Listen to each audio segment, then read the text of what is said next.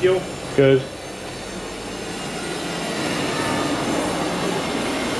So start. Yeah. ABS, you can take it off, but just leave it on for the test ride if that's okay. Leave it on. Yeah, just leave it Of as course. normal. So Yeah. Horn, indicators press to cancel. Yeah. And this is just like your little computer. Go through the. All it does is show you the different. Like temperature. Yeah. Trip 1 and. Got it. It doesn't change any modes as such. It just. Okay. And the modes are how many? I think you've got on and off road here. Oh, just on and off road. Yes. Yeah, fine. Yeah. Okay. Right, well, I won't be going off road. No, you got your lights there. Yeah. So it's on all the time, and then high beam. Yeah. And pull it forward for a little flash. Very good. All right. Yeah, lovely. And that's it. All right.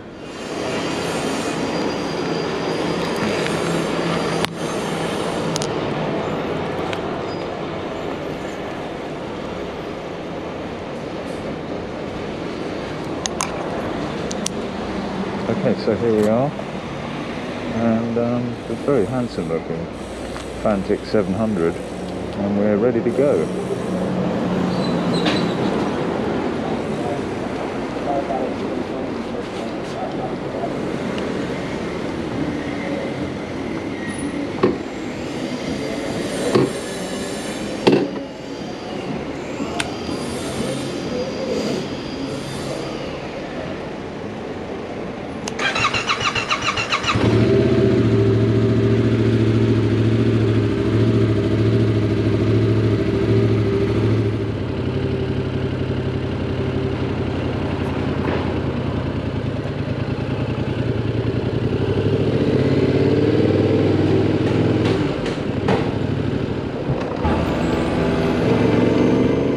Question: what's the right blend of fun, practicality, performance and ease of handling?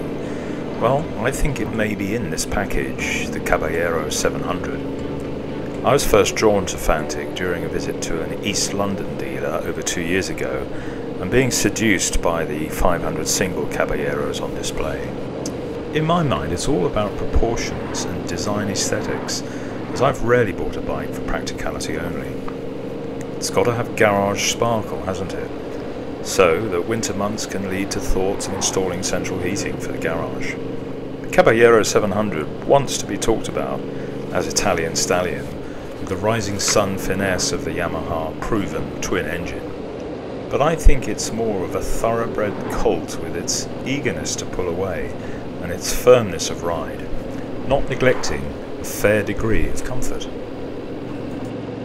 And of course, Fantic's history is firmly based in the scrambler sector of the market. This bike's design brief harks back heavily to a 125 scrambler from earlier years. As such, this review doesn't take into account the bike's undoubted credentials for off-road performance. So that was quite a ride, and what a nice,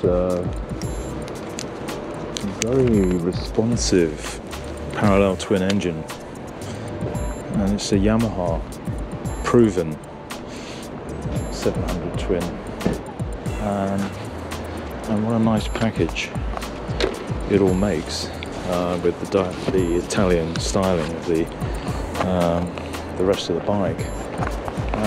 Very neat, very manoeuvrable, and actually delightful. So let me just give you the full walk around. Nice spoked wheels, single disc at the front,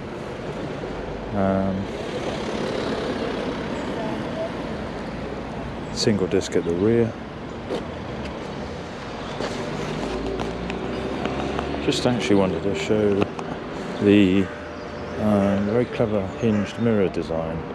You don't see this on many bikes, but it's just a good idea. Look at that.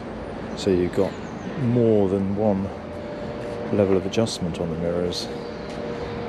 So isn't that fantastic? Look at the clever Italian design.